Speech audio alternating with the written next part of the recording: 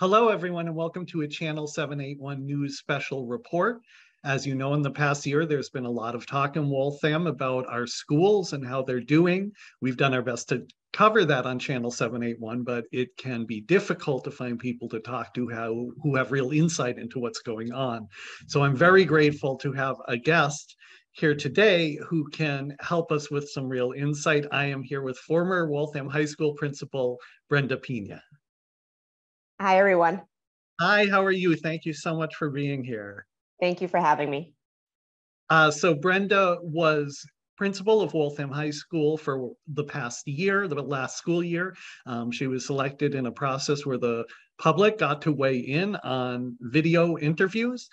Before that, she was in the school as an assistant principal, and before that, as an adjustment counselor. She's also a graduate of Waltham High School. So how are you doing? I'm doing well. Thank you for asking. And you have a new job, right? I do. So I am a K-12 district administrator for the Chelsea Public Schools.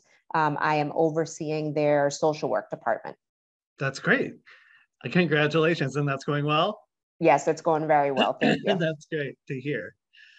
So I sort of tried to summarize a little bit. I wonder if you can tell us a little bit more about your time, your career at Waltham High, and what you're most proud of from your career.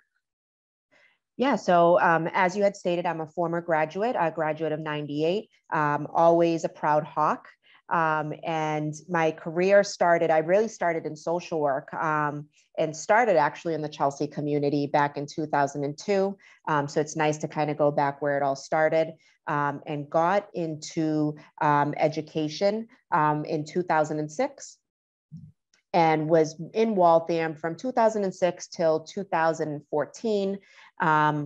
Worked closely with Christopher Gelinas with the class of 2014, then left for a short period of time. I was a founding member at the Bentley Academy Charter School in Salem.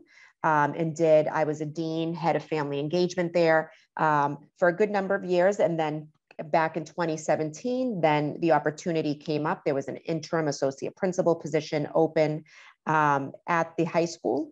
It was something that I was always interested in, pursuing leadership and continuing to pursue the leadership role. So I applied for that position and got the position and was there until recently, until this past year when I resigned as principal of Waltham High School. Great. And so looking back on that whole time, what are you most proud of?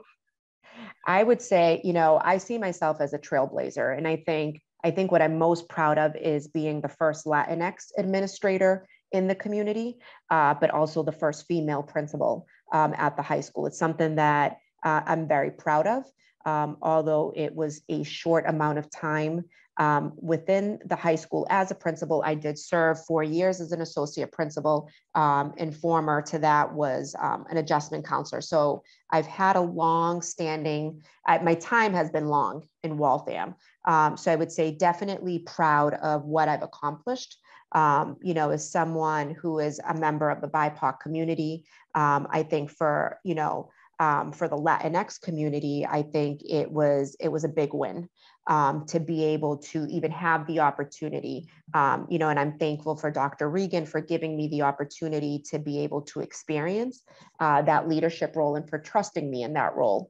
So I would say that's something that I'm very proud of, and will continue to be proud of.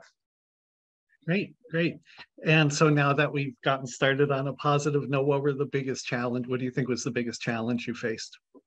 Oh, I would say post-pandemic, the uptick in student behaviors was a challenge. I mean, it was a nationwide issue. It wasn't specific to Waltham High by any means, but I would say definitely the increase in the mental health needs of students.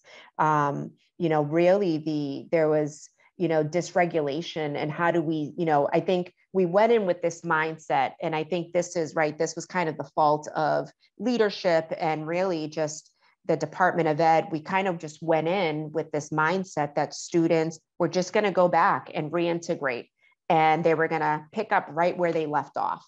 And that was something that, I think as a whole leadership team, I would say as a district, I would say really, under the guidance of the Department of Ed, it's something that I think now, looking back, I think we recognize. I think also DESE recognizes it as this was an area that was a missed opportunity.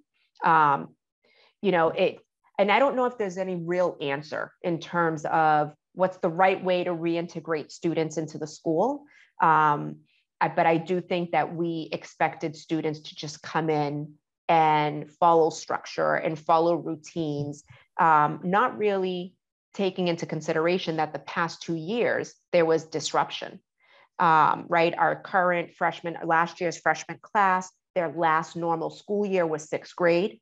And I think, not really recognizing that. So of course there's dysregulation. Of course they're not responding well to structure. They've just spent 2 years at home with, I think parents did the best that they could, but, families had to sustain their families financially, and people went to work, kids were home alone, without any supports, without any real resources, without any real structure, other than jumping on a Zoom or a Google Meet to be able to attend their classes. So I would say that was probably the biggest challenge. I think supporting students with the increase of mental health needs. I would say also, supporting staff, right? I think we forget that, we have to humanize ourselves, and we forget that staff, right? They're also humans. They also have personal lives. They also have families. So I think those were really missed opportunities. And I think I did the best that I could to try to provide that support to the best of my ability, right? And we had a whole team that was providing that support. But I think really just recognizing that people did not come back really in the right place. They weren't feeling great. There was all these personal struggles. The pandemic really put a dent in education. And I think, even still today, I think kids, I feel like, are better this year. And that's the pattern that I'm hearing from, current teachers in Waltham. Even in Chelsea, we're seeing it, where I think students are feeling better and are coming in more motivated, and feeling grounded, but there's still some lingering, I would say, the impact was huge. And I don't think we really took that into consideration as we prepared for their return. Can you say more about what you mean by dysregulation? So I would say in terms of just their own ability, right? Their coping skills, problem solving skills, ability to really manage behaviors, their own emotions. And I think that's where the dysregulation was happening was, they weren't connecting well with adults in the building, and they were really struggling with their kind of managing their mental health. And I think it was I think a lot of it was beyond us, right? I think we have an amazing support team at the high school that was able to do that work, with our school adjustment counselors, with our guidance team, that were doing that amazing work to support students, right? Our nursing staff who worked tirelessly with COVID and tracking and really supporting students. But I think what made it really difficult was that there was no additional supports beyond the scope of the school day. Meant the waiting list were endless for any type of therapeutic supports. So, it was just, I think there was a lot of systemic breakdowns, I would say, beyond the educational environment. So being able to access those resources were difficult. And just the waiting list. I mean, we're talking months, we're talking, people that just couldn't get serviced or seen. So I would say those were probably the biggest challenges when it comes to a student that was either dysregulated or not feeling emotionally connected. In addition to those struggles, right? At that moment, we were dealing with Black Lives Matter. We were dealing with, just the racial tensions within our society. There was just a number of things, right? School shootings, things were happening that really were creating really an environment of, I mean, there was fear. There was fear sometimes going into the building, right? Fear from myself, fear from staff, fear from students, in terms of what is today going to bring. Thanks. Yes, and that's really consistent with what we've heard from everyone we've talked to who's involved in schools, that the last academic year was maybe the most difficult ever, not just in Waltham, but around the state and around the country. Were there other challenges you were dealing with that were more specific to Waltham? You know, I would say, I think, you know, for me personally, I think some of the challenges, my own personal challenges was, you know, being a Latinx leader. You know, this is something that was very new to the community, being a female leader. You know, and I think those were some challenges. I recognized that I didn't fit the mold. I recognized that from the beginning. I called it out from the beginning. You know, I didn't fit that typical profile of that, you know, vision that they had for a high school principal. You know, there was also times where I was doubted in my role and, you know, doubted as a leader. You know, the mentality that school counselors don't make good leaders, good building leaders, it does exist. And I've heard that time and time again. I would say this day and age, we absolutely make really great leaders because there's certain skill sets that I bring to the table that other people might not have. And I think, right, and we're all valuable stakeholders, but I think I would say that was probably one of the biggest challenges that I had to face as a leader, was being, you know, questioned time and time again in terms of, am I qualified to do this position? Am I qualified to be in this role? Am I qualified to support students? Am I qualified to support the building-based staff? You know, and I would say that was really, you know, I would say more the community challenges when it comes to that and the politics, right, of the city. You know, I would say overall, when I came on as principal, there was a lot of support in the community. I think there was a lot of excitement, right? But there's always that loud minority that, you know, seems to have a lot of influence in the city, and can make it challenging. And I think those were some of the barriers that I faced, where, you know, it was like the minute you felt like you were, you know, you were kind of moving forward, there was something else to kind of push you right back to where you started. And it's, you know, and all eyes are always on the high school, regardless, right beyond, you know, beyond central office, the next, you know, where eyes are next is always the high school principal. Doesn't matter what district you go in, that's just the way it is.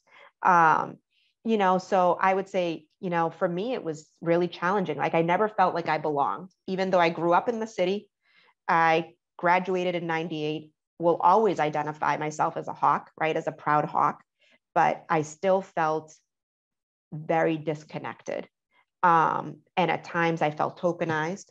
And those are things that were real to me, you know, and difficult. I would say, I think what was really challenging was we knew that we needed certain resources.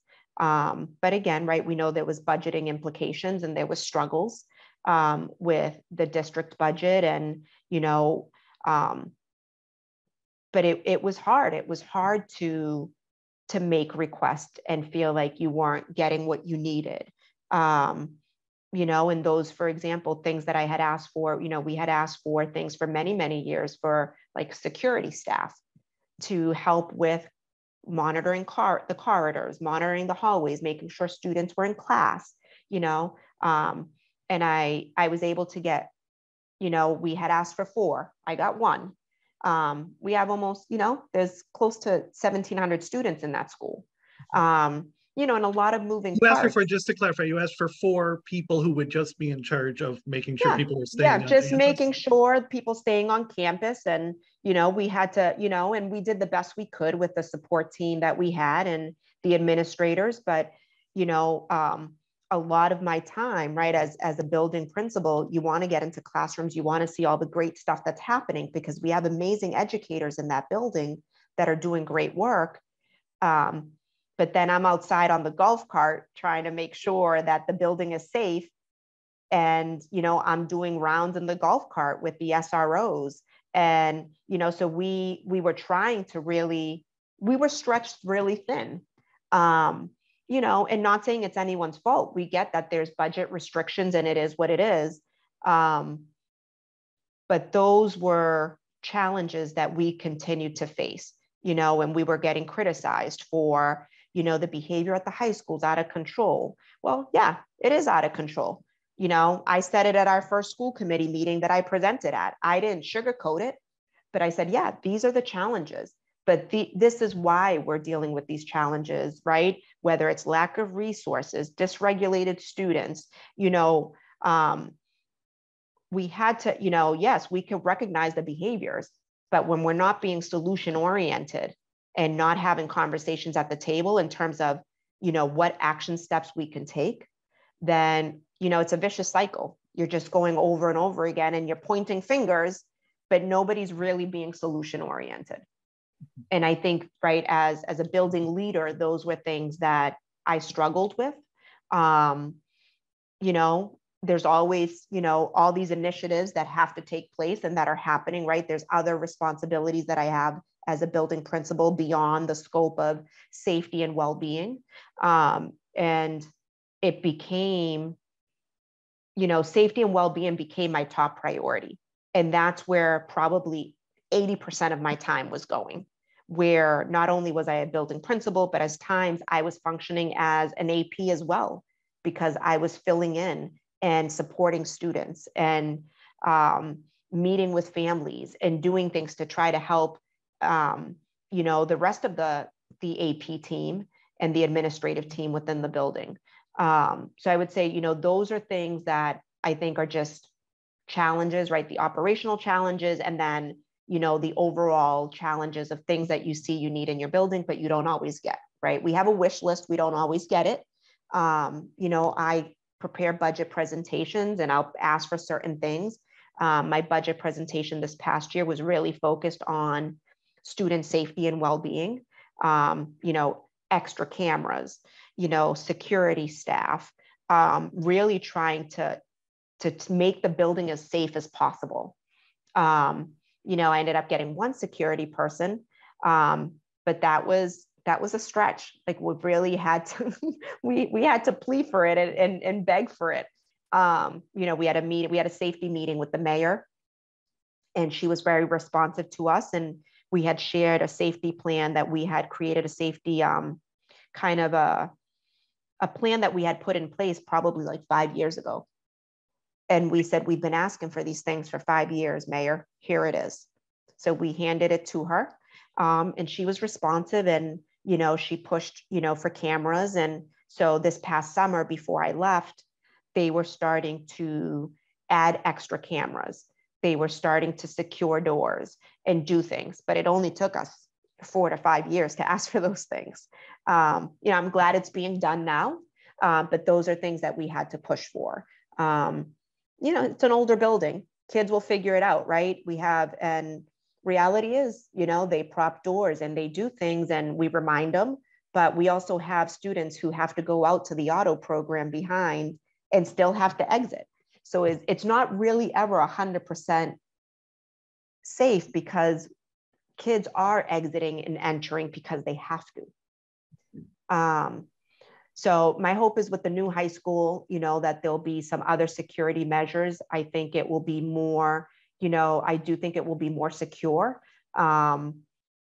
You know, and again, those are just challenges that we've just had to face with the structure of an old building. You mentioned the budget process, and you mentioned, you know, being criticized over the school safety issues that you already knew very well were an issue. It makes me think of in this year's budget process, when the school budget came to the city council, there was a session where the councilors basically grilled the superintendent for over an hour on some of the problems you mentioned and some other problems in the school. I remember thinking at the beginning, wow, this could be, you know, if I worked at the school and I felt like the superintendent wasn't doing enough about these problems, this could be really vindicating to watch, you know. But as it went on, I thought, wow, this could be really demoralizing too, because it's a lot of talk about problems without, like you said, it was a lot of bringing up problems without suggesting a solution. And in the end, they approved the mayor's budget that was a lot lower than what some people in the system were hoping for. So can you talk a little bit more about, when we're talking about the schools in the community, what's helpful and what's not? What are the problems we should talk about, and what are the problems that are getting blown out of proportion? What should people in the community to be talking about when we talk about the schools that's supportive? So I would say, in terms of, the schools and the support that's needed, I think for me, right, we have to really so it's hard to say that there's issues going on within the building if you're not there, right? You're not in the trenches day in and day out. So there's a lot of misinformation that is shared within the community. And those are things that, I've always invited folks into the high school to do tours, to walk around, to be able to do those things. But I think for me, I would say those are the misinformation, the assumptions, the misperceptions. And if you really want to know what's going on, then come to the high school, right? Come and do a walkthrough, right? Whether it's school committee, whether it's city councilors, to be able to do that. So I would say really, and I think you also have to talk to not only to the leaders, because we have our own perceptions on what we think is happening, but also connecting with teachers, connecting with students, those are the folks that are really directly impacted within the building. And I do think it was happening in pockets, but it was very selective on who they were engaging in conversations with. And I would have loved to have them in the building to find out really what's going on, but not really to criticize, really to be, right, you really care about this community, then let's come to the table. Let's have a conversation. Let's talk about what are the real issues and how we as a community can band together and work together to improve systems. And I think that was really, for me, was really the challenge. And I think after this meeting, it was really, for me, I think it's really where kind of things just shifted for me in terms of where I was, I felt like I was at a loss. Like I was like, no matter what we do, it's never going to be good enough. And that was my own personal struggle. And so that you're talking about that meeting with the council. Correct. Yes. Correct. That was a turning point for me. And it was a hard reality, right? Because not only am I invested in the school, I was in it for the long haul. Like that was something that I really made very clear when I got the position, that I was in it for long term. I wasn't going to go anywhere. And I felt strongly about that. I love the community. I love the students. I loved the staff that I was working with. But that was really a turning point where I said, I was like, no matter what we do, I don't see systems improving if this is the mindset that we're dealing with. If this is the mindset of members in the community who holds leadership positions within the community, if this is how they're feeling about, whether it's any school leadership, specifically the high school is the one that really took the brunt of it all. It was hard. It was a really hard hit for me. And I tried to refrain from engaging or watching things that could be damaging. But it's hard not to, right? It's hard not to see things on social media, or it's hard not to engage in those conversations. I did speak to a couple of the city councilors and trying to really kind of just connect with them. But it was not easy. And again, I don't know how receptive they were going to be to me, a female Latina in a leadership role. I don't know how receptive they were going to be to me. And to be honest, not sure they really wanted to hear from me. So I think that sense of belonging, that sense of feeling respected and valued as a leader within the community is something that I think I initially felt in the beginning, but then it kind of just faded away. And I think that was probably the turning point for me, where I had to make some difficult decisions for myself, for my own mental health, for my family. You know, I have two beautiful girls, really just saying what's in the best interest of me and my family, because it was becoming to the point where it was emotionally damaging. And just to be clear, I appreciate this. And just to be clear, you know, in the beginning, we were talking about how last year was hard, largely because of student behavior issues. Mm-hmm. But what you're saying is the turning point for you was not that. It was Oh, the no. community and the way that adults in the community perceived you and treated you. Yeah. And again, it's not everybody, right? I think Waltham has a great community. I think they have a strong community. And again, very small, loud minority. Mm-hmm. The students were not the reason for me making those decisions. I absolutely adore and love those students. And I actually just contacted one of the teachers yesterday, and I asked her, I said, please let the students know that I'm thinking of them today as they walk out of the school. I said, let them know that I am with them, you know, in spirit, and my heart is there with them. I would have loved to be there with them, and I would have walked beside them. And I think that for me, I think that was probably the hardest. For me, it was painful because I felt like I was walking away from, I felt like I disappointed staff. I disappointed students with my decision. And that it took a lot out of me to be able to make this decision, right? It was very painful. There was a lot of tears, right? Because I was emotionally invested.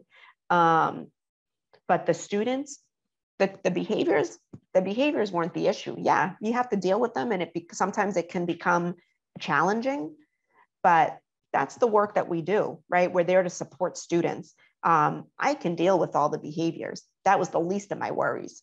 It was really the city politics, and you know, that challenging, you know, perception of, you know, she's not good enough, she can't do this job.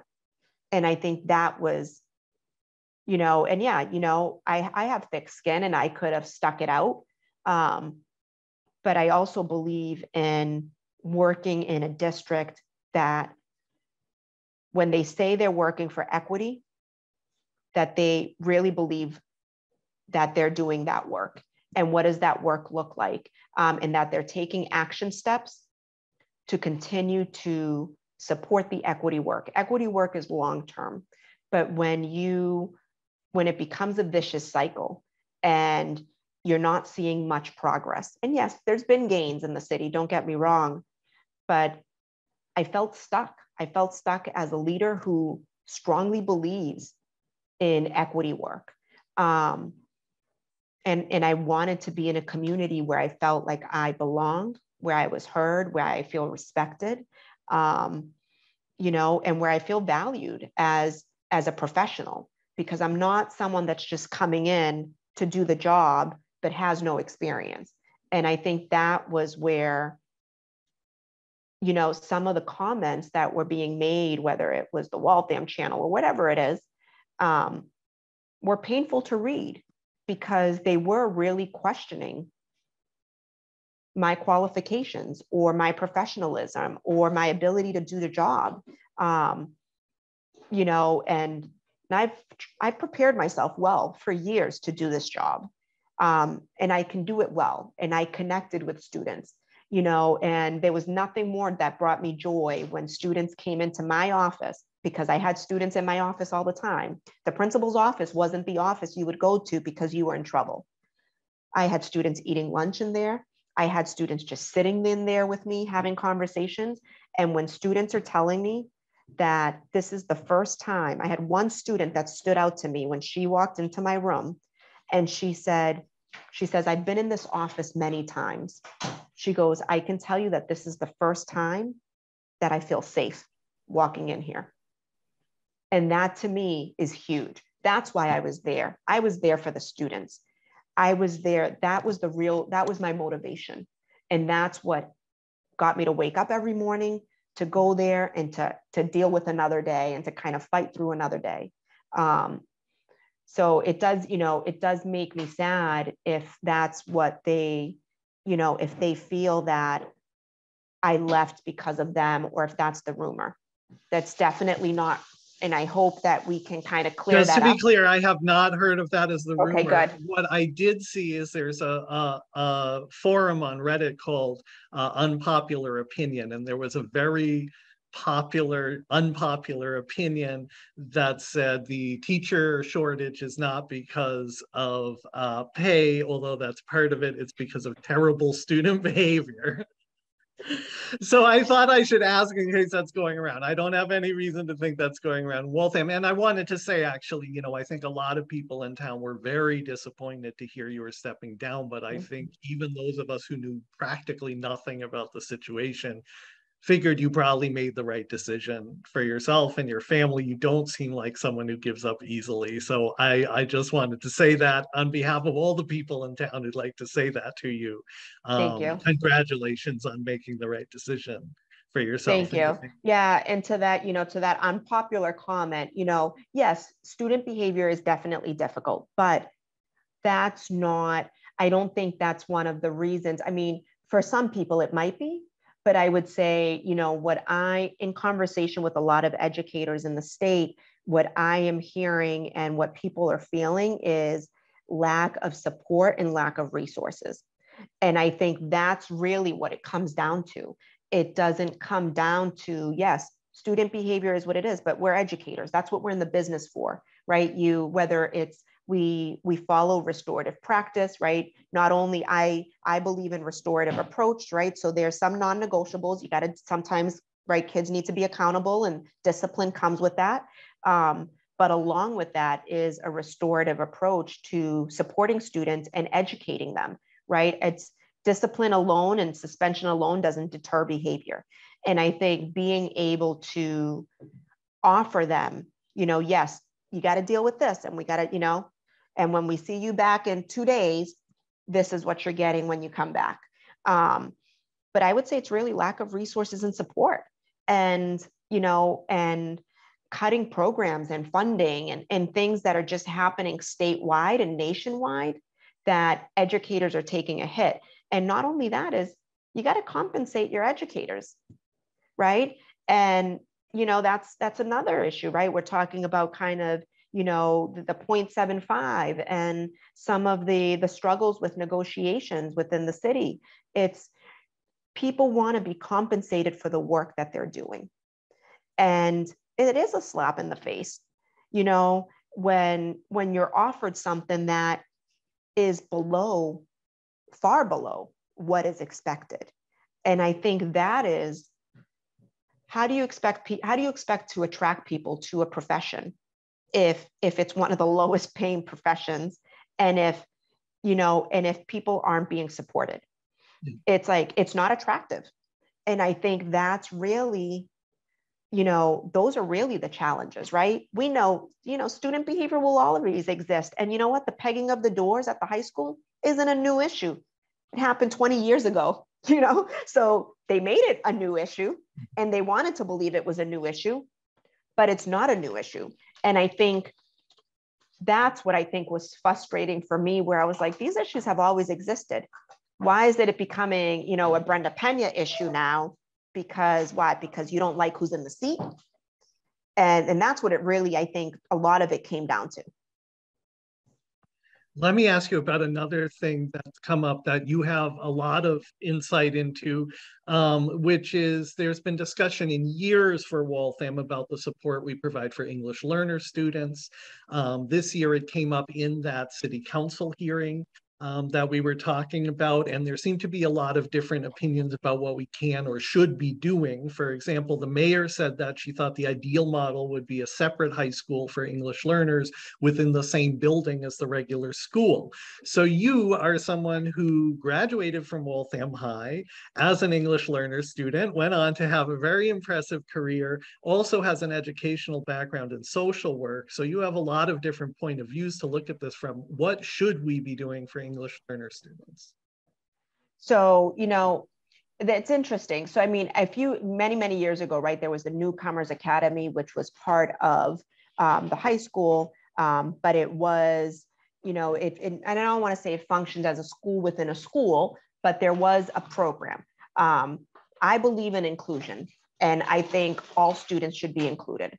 You know, I struggle with the thought of separating those students, right? Because one is that segregating, and I'm not sure that's really, if we want students to understand or be part of the educational school system, if we want students to, you know, have opportunity, right? When we talk about equity, equity is opportunity and giving students what they need when they need it.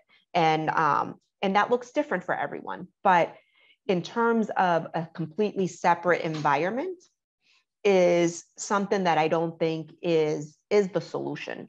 I think there has to be, you have to really look at the program as a whole and see what services are needed to help, you know, improve student progress. You know, look at the curriculum, see what's, you know, I also am a product of bilingual education, right? So for me, bilingual education, I know that's not the way they do things now, but I can tell you, everybody I graduated with from Waltham that was part of that bilingual education is very successful right now. And I believe in that model. You know, not every student that comes in, I mean, you know, being inclusive, but also putting them in an environment where they're not able to speak their native language or get resources and materials in their native language. That's a difficult thing. You know, students should be able to go into the classroom, and if they need, you know, my biggest concern with ESL learners, right? They come from very different backgrounds, but a lot of them have educational gaps. So now you're embedding a student, right? You're putting a student into a class where they may have never have ever seen the material. So how do you prepare them? How do you accelerate to kind of get them to where they need to be? You know, so for me, you know, I think just the inclusion is necessary. But again, how you scaffold, how you prepare material, how you present it, those are things that can happen within a classroom, right? And it will take a little extra, because it is going to take a little extra, right? It might take us a half an hour to do something with a particular group of students. With our ESL students, it could take us an hour and a half, but you have to take that time. But I do think, you know, in terms of the programming, I don't know if this is the direction they're heading in and if they're thinking of a separate school. I would love to see them to continue to be included within the high school environment, but being able to really look at the programming that's being offered for those students, and really looking at solutions to try to accelerate their learning, and support them, right? And meet them where they're at, because not every student, they all have different learning needs, and not every student that is going into a particular class is at the same level. Many of these students have gaps in their education. So being able to support them is something that, you know, it's very complicated. And it's not, I don't know if there's any real easy solution other than just making sure that you have the programs that are accessible to them to help them be able to accelerate. Sure, thank you. So you said some of the bilingual education students you went to school with are very successful now. That makes me want to ask about another idea that sort of came up in that hearing, which is that a lot of immigrant students do not have an expectation to graduate high school. And so when you look at the high dropout rate of English learner students, you can't, that isn't a good measure of the school because they're not expecting to graduate. Can you respond to that at all? I guess my question to them would be is, have they heard directly from those students that they're not expecting to graduate, or is it an assumption? Yeah. And I think that's where, right, that's where sometimes biases come into play, and because there is an assumption that these students don't want to graduate. And yeah, I'm sure that's for, you know, that could be for a handful of kids, but you know what, that could also be for a handful of kids that aren't ESL learners. So to make, you know, to kind of come up with that as a conclusion, I think is really an unfair statement. because kids don't know, students don't know what they don't know. Mm-hmm. And it is our job and our responsibility to help support and educate those students, right? And to give them the exposure, whether it's with, I worked with Waltham Partnership for Youth, and they were doing the welcoming class that was facilitated by the academic case manager at the high school, Josue Teo, who's phenomenal. I'm not sure if he's still there, but he's wonderful. But being able to support students with really kind of teaching them the ins and outs of the US educational system and what is, right, and what does that entail? And how do you, and I think what's really challenging is, I think what becomes more challenging is we do have young ESL learners that come in at the age of 14, 15, and great, they can be successful and progress. We do have some older learners that I think need the alternative, right? And that's where that Waltham Opportunity Institute would have been a great program, but wasn't funded properly. And that is for the overaged, undercredited youth, right? And that was something that was spearheaded by, another former colleague of mine who, I absolutely appreciate and respect, Mary Jo Rendon, who's now the associate principal for the senior class. But when things are underfunded, there's not much you can do, right? And now you're reallocating resources taken from the high school to reallocate for this program. It just doesn't work. You're not giving these students what they need to be able to excel. So for me, I think it's a false statement to say that this is not, and again, it could be for a handful of kids, sure. But I'm sure that also is for the general ed population that, we also have a handful of kids that their expectation is they don't really want to graduate. And that's, but how do you support those students? And how do you, you don't just stop servicing them. And I think that's the challenge. And if that's the mindset, then that's really unfortunate. Because I believe in those, I was one of them. I believe in those students. And if if you treat them as if they don't know anything and, well, that's what they're going to do, we're going to just kind of go with it because they're never going to learn anything. If that's the mentality, then yes, of course, dropout rates are going to continue. Kids aren't going to feel like they belong or they connect. So I would say, my hope is that they'd figure out a different way to support them and, be creative with what they're offering in terms of their resources. Thank you. So earlier this year, way back in February, I went with the other organizers of Waltham Pride to a school committee meeting so we could talk about, we could respond to the attempt to ban books. Chris managed to meet you there, and that turned out to be a really good connection because we invited you to speak at Pride, and it was great because it was exactly what we hoped. It seemed like a lot of young people were there largely to see you, and we're really happy to see you in that context. Can you, and I also wanted to say that was an important connection because now we have this interview. So thank you, Chris, for that too. But can you tell us more about working with the LGBTQ plus students at the high school? Yeah, I mean, I think for me, so when I spoke at Pride, it was an honor to be able to speak, but that was really the first time I had shared my story. I had never, I was vulnerable, and I felt that it was important for me to share. One is because I knew there was a number of students there, and there was incoming freshmen that I wanted to see me and to see that, that they weren't alone and that they had the support. In terms of my work within the building, I always provided students with a safe space to be able to connect.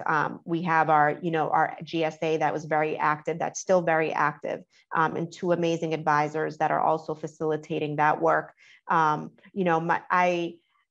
guess I would have loved to be more directly involved with the LGBTQ community. And I think that's something, when the opportunity came up to be able to speak, I didn't hesitate.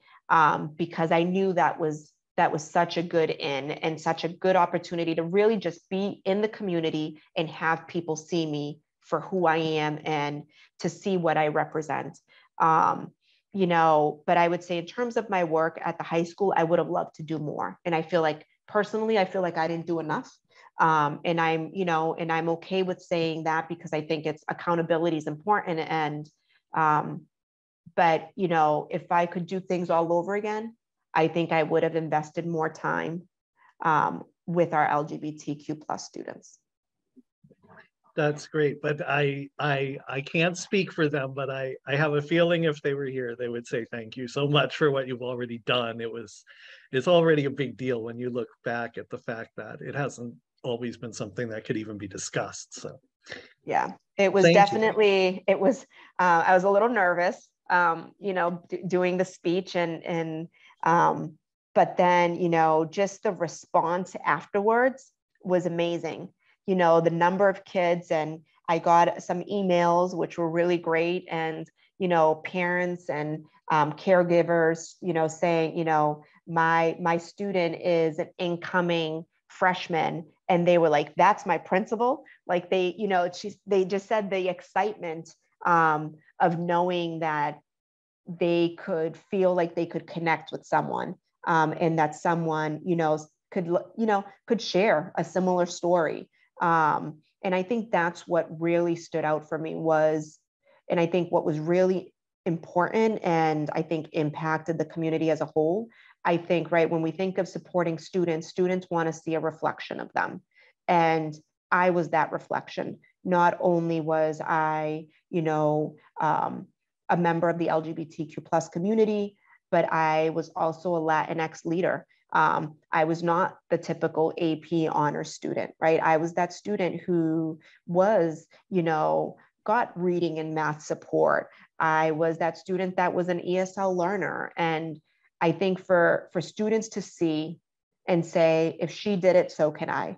And I think that is what I think will always stay with me, is the fact that I was able to demonstrate that for our students, to say, you know, I grew up in the Waltham projects. That doesn't mean all is lost. Like you can do great things and never let anyone tell you any different.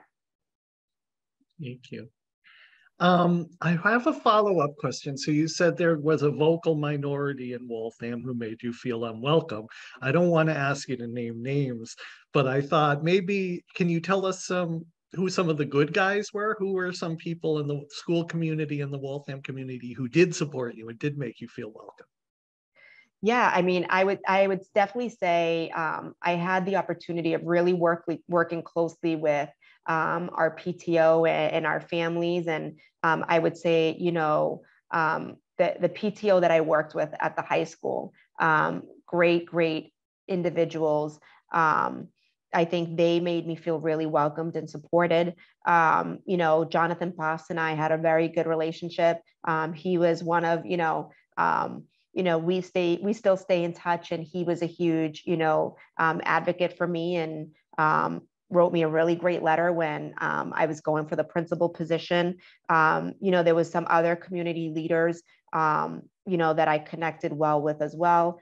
Some religious leaders that, you know, were really connected to me as well. You know, Lucas, who's no longer at the library, who is phenomenal. And he, you know, part of the youth center, also a big support of mine. And, you know, so I would say, you know, there was definitely, you know, the mayor and I had a really good rapport as well. And, you know, school committee members, John Frasica, you know, and I had we have a really good rapport as well. And so there was definitely some members, you know, within the community that I think, you know, were supportive.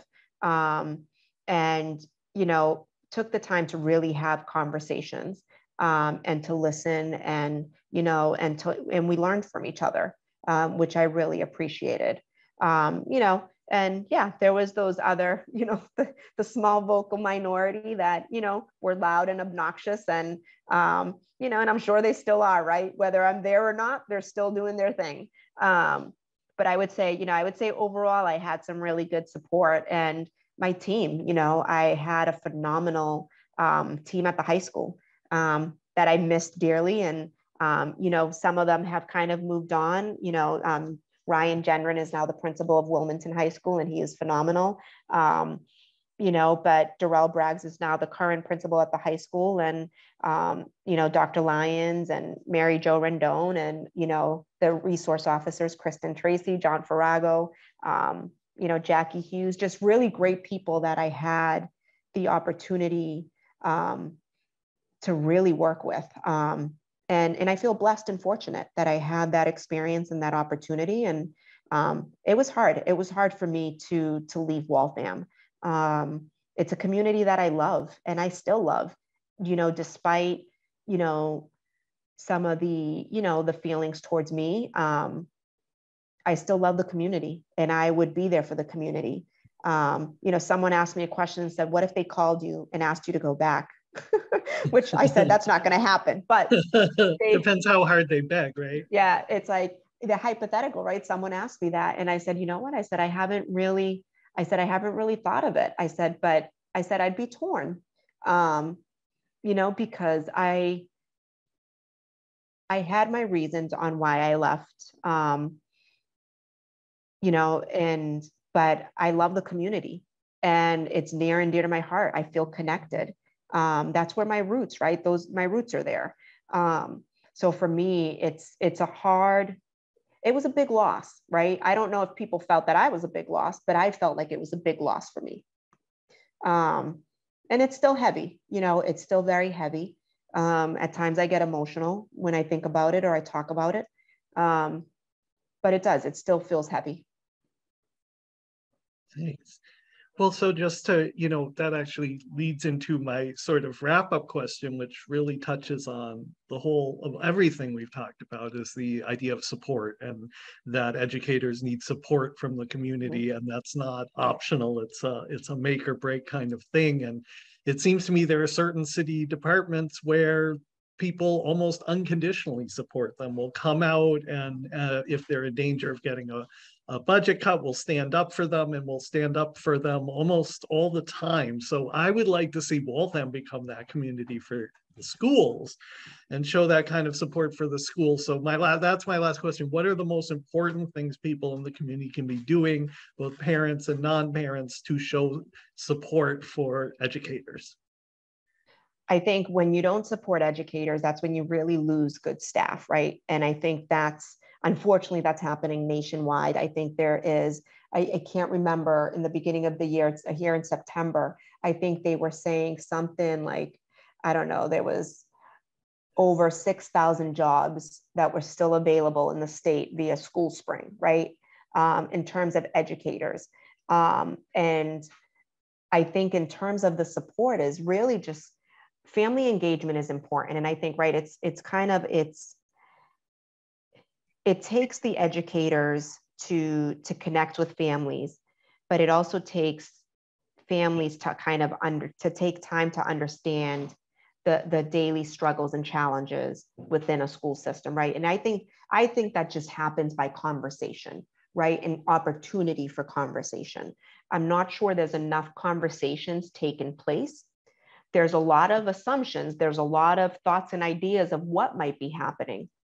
But I don't think there's any forums or any real conversations taking place to say, like, you know, for educators to express some of the challenges and for families to express some of their concerns and challenges as well. And I do think there needs to be a forum and an opportunity for people to really just come to the table, right? Whether it's a community conversation, but being able to say, like, right, this is where we're at. These are our struggles. These are our challenges. We want to work together collectively because we care about your kids in our schools to be able to, and we want to do this work. Nobody's shying away from the work. I think people are invested, people are committed, right? There's a lot of veteran staff that have stayed in Waltham because they're committed and they're invested in the community. But I think there's not enough conversations taking place. And that's what I would encourage, is more conversations. You know, I think, you know, Dr. Rendon and Soledad Valenciano, they host something called and I don't know if they still do it, but it's Saturday groups that they do with our Latinx families. And those charlas are extremely, extremely valuable, because even though it's a small group that gets together, it's very consistent. And they're able to have those conversations. There's opportunity to educate families and parents on what is going on. And I think more opportunity such as that is critical and is necessary. It's a large district. How do you do that? It's hard, but we've had community conversations before. And I invite not only families, but city councilors, school committee to be present and to partake, and to really hear from parents in terms of and answering their questions. I believe in transparency. And I think, sometimes you have to be transparent, and yeah, sometimes it's painful to share, all the things that are going wrong, but you also can't sugarcoat it, right? People observe it, people see it. So you have to have those conversations. So I'm a big fan of, family engagement. I think it's necessary. I know the district also believes in family engagement. It's something that we try to push, from, the superintendent's office and beyond. But I would say really opening up more opportunities for those conversations to take place. That's great. So frank and direct conversations. Yeah. Yeah. If you don't get, if you don't kind of call out the issues, they're never going to get resolved. And it's not personal, right? And that's one thing someone told me during the library challenge. They said to me, someone had called me an unfit principal.